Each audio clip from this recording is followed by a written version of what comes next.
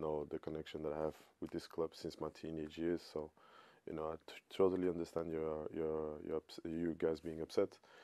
Obviously, it's up to me now to restore your trust, and I'll do my best, show commitment every day on the training ground and in the games, trying to make sure that we win games.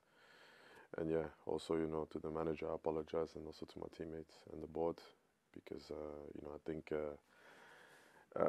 it was not the right moment also, and you know, I want to move on forward from this and make sure that we start winning football games and that I perform for the team in the best manner. In your first answer